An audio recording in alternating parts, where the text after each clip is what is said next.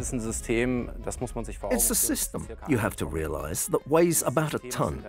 This system is able to interact with people safely, to navigate freely, actively handle totes, and all this via a defined interface. And if you look at all these aspects together, I can only be delighted.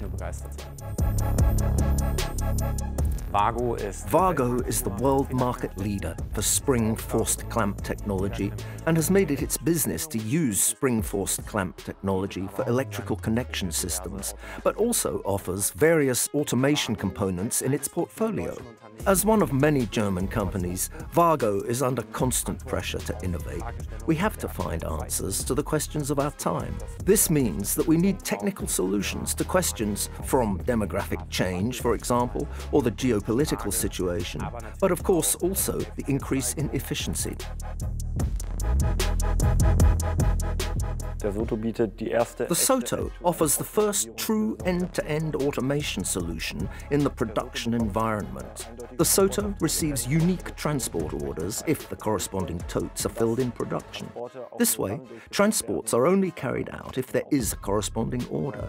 In addition, the backpack ensures that a large number of totes can also be buffered there, reducing the number of vehicles traveling in the area, which of course also increases safety for the employees on site.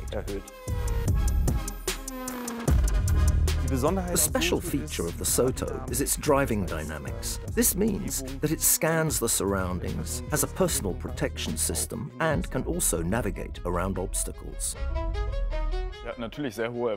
We certainly had very high expectations of the system because we also knew that the task was very complex. And it was a key moment to see when the first order was finally sent from the machine to SOTO and the vehicle set off to replace the first tote.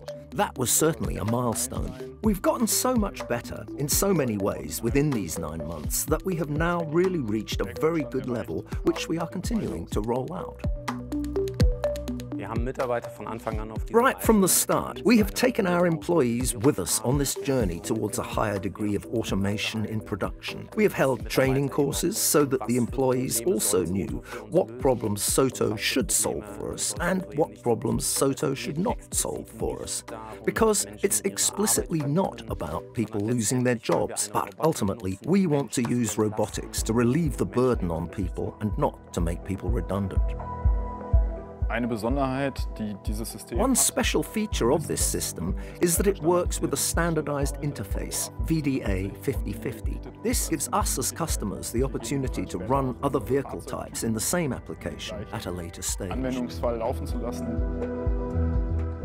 I always like to come here to take a look at the conditions on site in production, because when you see how the SOTO is running there now and really carries out transport orders 24/7, it makes you proud what you achieved last year together with the WAGO and Magazino team.